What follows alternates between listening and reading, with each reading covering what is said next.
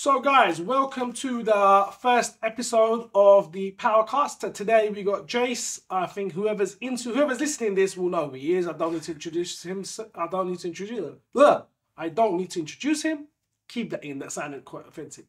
Anyway, so today we are going to talk about how an average 9 to 5 person can go into the fields of online coaching. Where do we actually start? So guys, I'm going to kick off by asking Jace direct question, okay? Imagine I am someone who's got a 9 to 5 job, so I want to start online coaching because I want to make money out of fitness, I want to be independent, and basically, long story short, I want to go to Dubai like he does. I want to go to these restaurants and start cutting steak. So where do I actually start? Like, bro, I want to start. Okay, tell me what to do right now. How can I start? So I always say if you're currently working full time, there's a few things you have to look at. You need to sort of set the goal.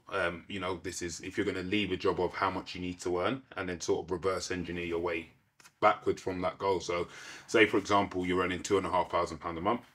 You need to break down how you're going to get that from fitness. So that's obviously going to break down how much you're going to charge per client and how many clients you actually need to leave your job. And I'm actually speaking to a young lad now called Michael Philippa, and he works in accounting, probably makes about £3,000 per month, and he wants to leave his job. And he's like, Jace, you know what, I'm nearly there. I've nearly got X amount of clients to make that. But we need to remember with the online coaching, there's no security. So I did say to him, if you lose 5 clients, you're then in a negative. So you have to sort of plan how much you need and also a buffer in case clients do fall off, because in this game it might be 1 out 1 in client, it might be 5 out and then 2 in, so you can be at a negative very quickly. So you do need to factor that in mind. But I always say is work out how much you need and a buffer and then reverse engineer your way sort of to that goal. Bro, I hear that, but I'm going to be blunt with you, right? I first signed up with Jake when he was 50 quid a month, right?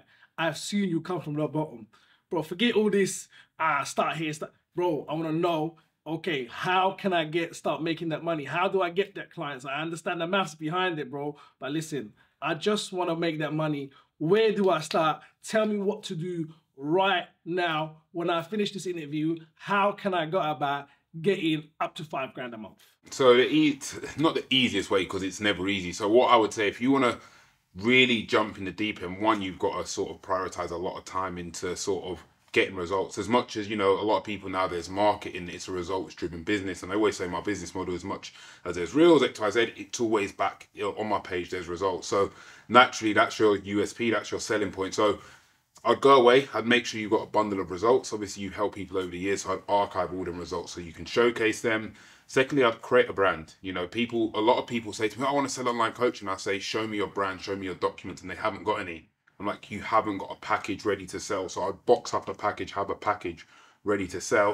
And then on the back of that, market yourself. Market yourself. You know, it's not about, and I always say to guys, it's not about you being in shape. It's about what you can do for other people. And, you know, a lot of guys say to me, I want an online coach. I look at their Instagram and I say, it's a picture of you, and you. You know, your Instagram, it's a shop front, it's an Argos catalog. Someone needs to be able to look at it and say, this guy can help me because he's helped that person. So what I would do is get a brand, and then I'd literally, you know, add as much value as you can and showcase some results and show people how you can actually help them. Okay, so let's say now I've gone away, I've created a brand. Might not be the best brand because I'm using apps like Canva because I don't want to spend too much money. So I've created a brand now. It's called Uncle Fab's Online Coaching.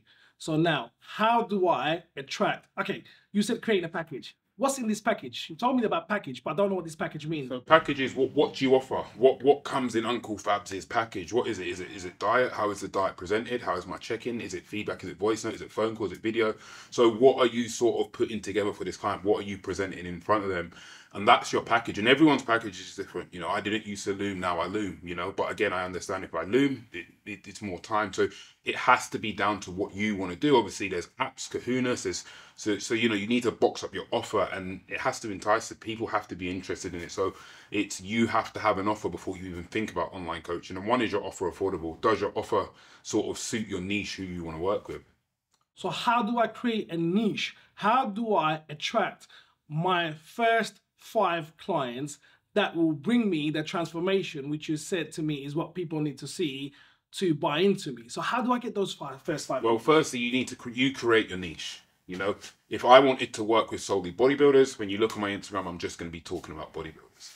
If you want to work with lifestyle guys, so say for example in this studio now, there's guys that come here that work high pressure jobs. They come here after then get in shape. So I would be, if I was you, marketing to guys over 30 who work normal jobs and still want to get in shape.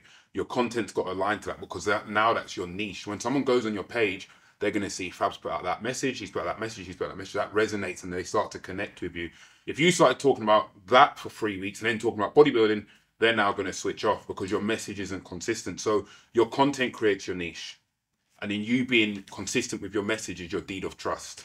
Then once you've got your deed of trust backed with results, someone's most likely going to buy into you as a brand because they believe in your product.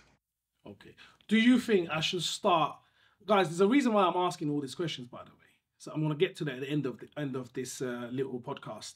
So do you think I should start with like a monetary offer, like 1 month free, or do you think that devalues my brand and people will, why is he giving out offers? So it goes in two ways. Obviously, there's offers that can get people through the door, and sometimes you have to give to gain, and that might be giving that month free to gain a client to get that end result. And sometimes, you know, when you're starting out, you have to do that because that end result's probably worth more than that monthly subscription that you're giving out for free, because with that end result, you might get a testimonial from that client.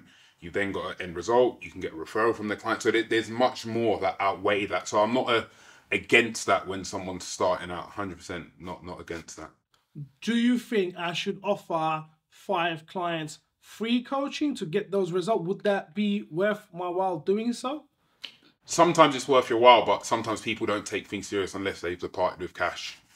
So it's a catch-22. If it's 5 driven individuals, you know, different, rather than the guy who just about goes gym, he's not going to value something. When you don't put money to things, sometimes you don't value them.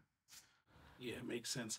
So how long would you say, I know it's going to be how long is a piece of string, but how long would you say I can start making 60 grand a year, which is 5K a month? How long would you think it would take me from start, who's never been into online coaching, to get to, from your personal experience, from the people you've mentored, would it take me to get to 60 grand a year?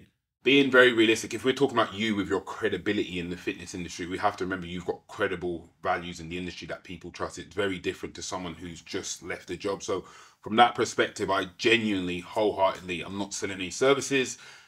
I believe it can be done in 9 to 12 months at the right push, with the right direction, with the right formula, with the right content strategy, with the right marketing strategy behind it, along with results and referrals and XYZ. I think if you've got credibility in the industry, I believe genuinely you can be in a very different position in 9 to 12 months. Okay. So another question. How do when we think about it, 5K a month, it depends. It depends what you're going to charge. Yeah, that's very true. So here's a question for you. A lot of people watching this will be bodybuilders. What do I do to become one of the best bodybuilding coaches like yourself? You got Martin Winston, you got Rob LRF, you got Cuba, you got a lot of these guys.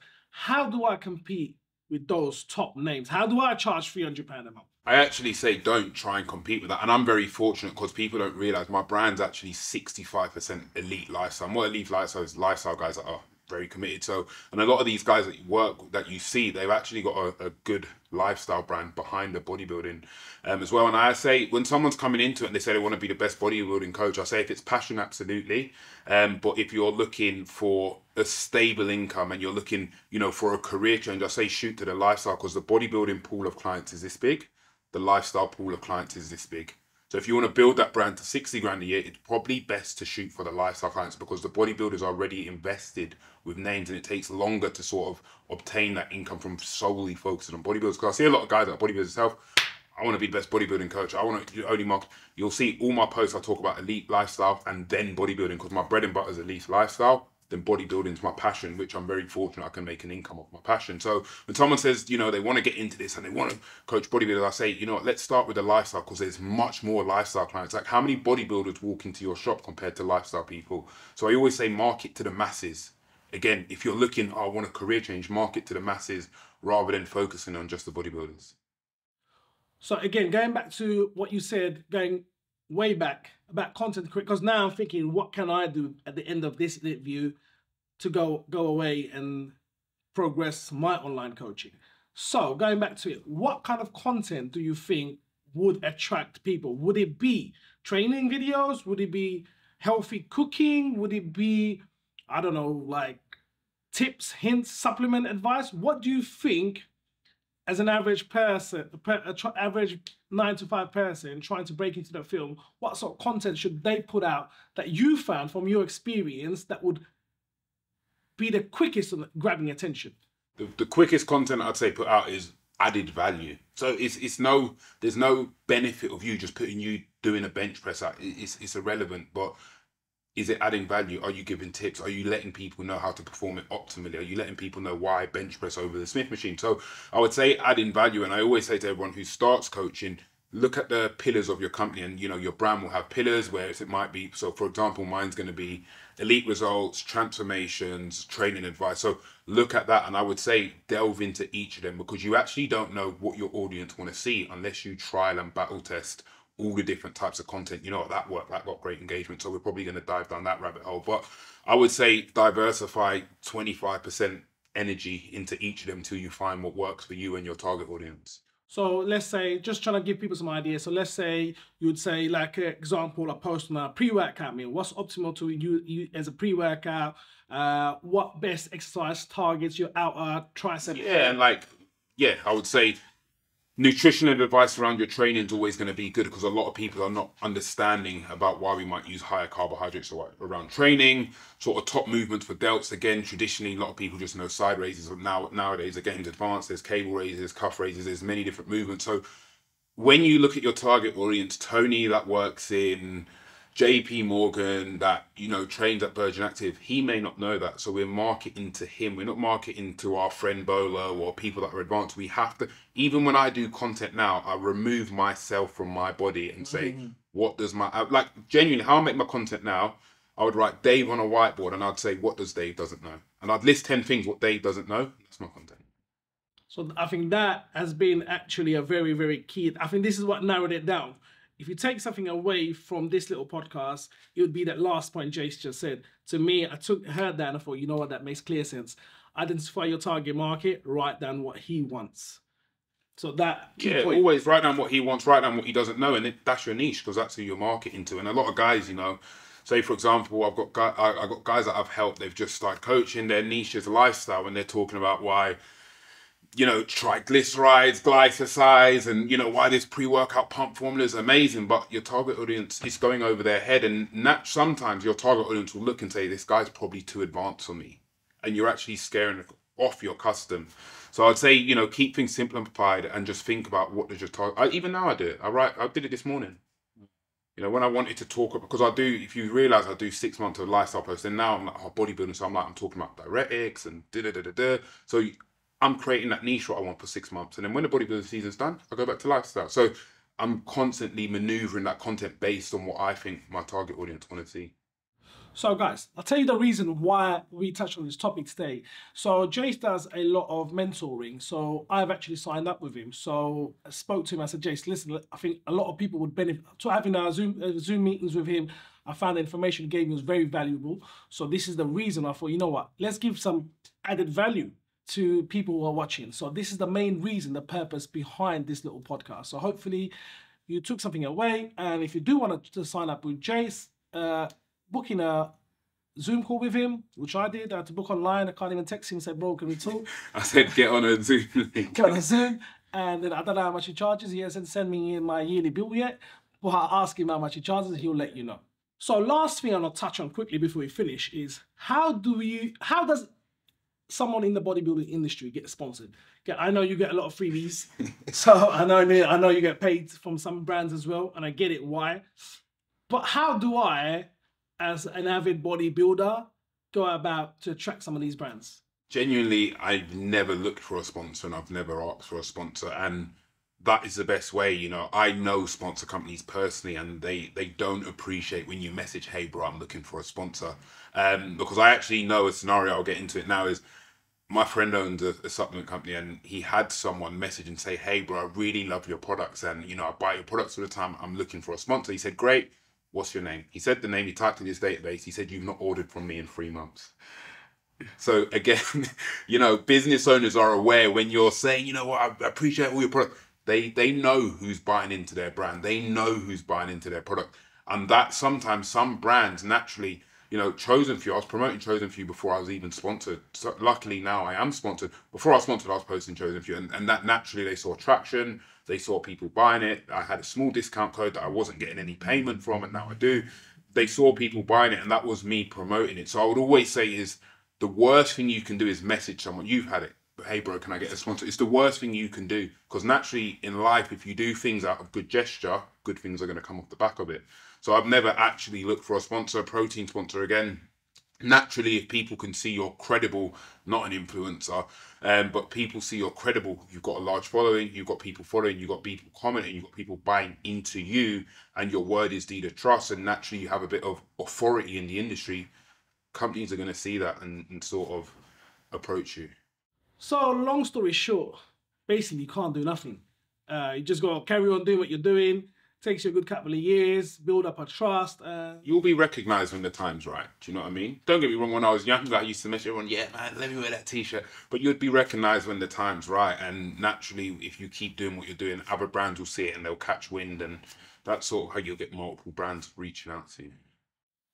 Guys, hope that helped. If you do like the content we're creating, so I'm creating a lot more. I'll be doing a lot more interviews with and podcasts with people that will actually benefit you rather than just talking for the sake of talking. My main theory and idea behind these podcasts is how an average person can actually make a living out of being into fitness and bodybuilding, and how you can progress in this industry rather than just talking about generic supplements and all kinds of random. What's the best diet way?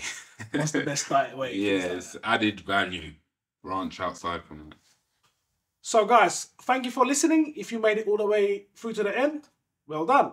So the reason behind these podcasts I started is I wanted to give something back to the people about how the theory behind and the idea behind it is how people in the fitness industry can actually make a living out of the love of bodybuilding and fitness. One of the main and easiest way, I say easiest, is probably online coaching, but I have a lot more topics coming up, a lot more people from the industry who actually make a living out of the love and bodybuilding. So basically the idea is to try to learn from them and see what we can do and implement that into our lives. So that is the whole purpose. And like I said, if you want to do one, Jace, to help you with anything, just hit him up. I'm actually full. But I say that because I'm a very straight shooter, and you know I can only give the time to the guys I got, so I am full. But if you are interested, there will be a waiting list. I'll take you on half price. Thank you for watching.